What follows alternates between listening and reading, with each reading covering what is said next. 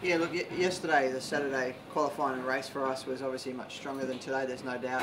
We actually had a really good car yesterday in the race, and I didn't manage to get the most out of it. So we didn't change the car a lot overnight, hoping that we could still capitalise on that advantage we had compared to a few people yesterday. And unfortunately today, the car just wasn't quite as good on track. Whether the track's gripped up or what, we're not quite sure, but obviously a lot of the other cars out there have made improvements overnight. So we got shuffled back in the pack early in the race and just weren't able to move forward at all. Obviously we made a slight strategic error there, obviously, by pitting too early and didn't make it to the end, so we had to come in and stop again. So, I mean, best case today we were probably hovering around 10th to 14th if we got everything out of the car, and even that's it's not good enough, there's no doubt. So we've got to go back and work together as a group of four and find some gains.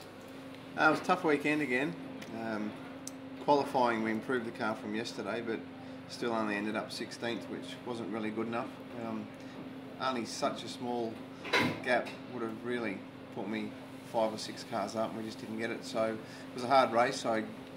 Right from when the light went green, I got absolutely pummeled and got ran off the track 3 times in the first few laps and went back to God knows where. So it was a struggle from there to try and put everything back together and press on, try and get those spots back. But it was good towards the end, had a good battle with a few cars, and unfortunately only worked my way back to exactly where I started by the end of the race.